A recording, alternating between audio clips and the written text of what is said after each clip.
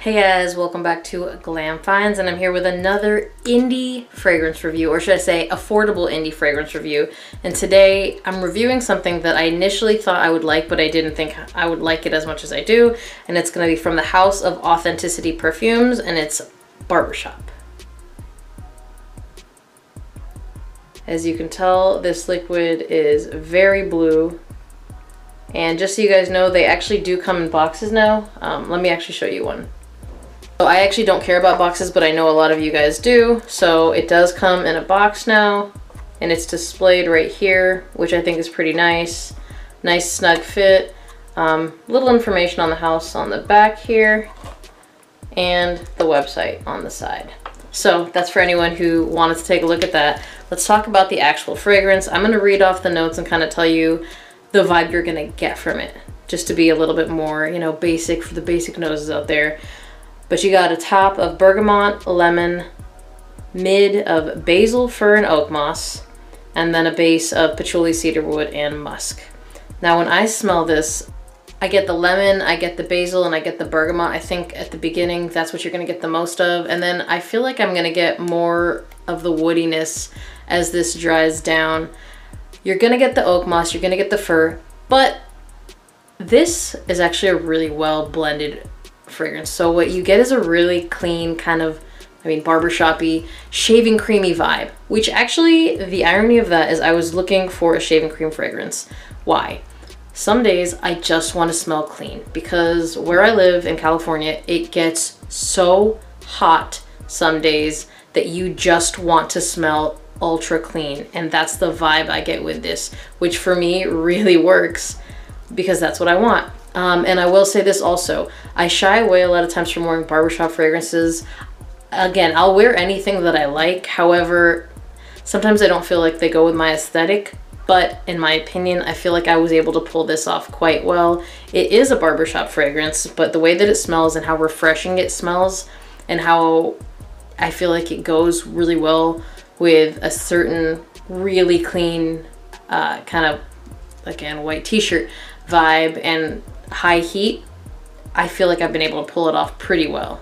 So again, super clean shaving cream vibe, and again, you're gonna get a little bit of that herbal feel from the basil in here. I think that's kind of standard for this type of fragrance, but it's very clean, it's very refreshing. So if you were looking for an ultra clean summertime fragrance, to me, this works really, really well, and it kind of filled a void because I was genuinely on the search for that. And for the price that this goes for, which we'll talk about at the end, I don't think you're gonna beat it. But also, let's talk about performance because I really want to touch on that for a good minute. I spray heavy. I spray everything heavy. You guys already know his fragrances are 50% oil concentration. So I didn't go ultra heavy, but I think I went like 12 sprays. And then I got in the car with a friend to go to brunch, and 12 sprays was too much for this. It smelled good when we were at brunch because we were outdoors, but in the car, 12 sprays was a lot. So with this, I would go maybe 5 to 7 sprays, be a little bit more conservative, or if you're going outside, I think 12 is okay. It's just not necessary. So I just want to say that because the oil concentration in this is not a joke, 50%. It's pretty thick. So just control your sprays. It smells really good. You won't realize how strong it is. Other people will. But I'm actually going to move on to compliments because I kind of want to add to that. It does smell really good, and I did get a lot of compliments with it because it's a really clean fragrance. It's very hard not to get compliments with a clean, refreshing fragrance that does have some sweetness to it. So I think if anything, the citruses do sweeten it, but also the patchouli, if you're gonna pick it up, it's really just gonna sweeten this a little bit. It's a really nice smelling fragrance, guys, honestly. And if you're like me, like I kind of like the fact that the liquid looks so nice. Like it's so blue and refreshing in there. I don't know, I love it. I feel like it really kind of tells you what kind of fragrance you're going for. And also I love the fact that it is a dumb reach fragrance. So let's actually talk about that. When can you wear this? This is a dumb reach fragrance. You can wear this anytime. This is one of those fragrances that you could dress up or down, daytime or nighttime, which I do like about that because, I mean, if you guys don't already know this, I'm a huge fan of fragrances that I can just pull off the shelf and just wear whenever I feel like it without having to think too much. Who can wear this? This is not going to be like an ultra sweet fragrance. I do think it has sweetness to it, but if you're someone who's younger and looking for an ultra sweet fragrance, this isn't it.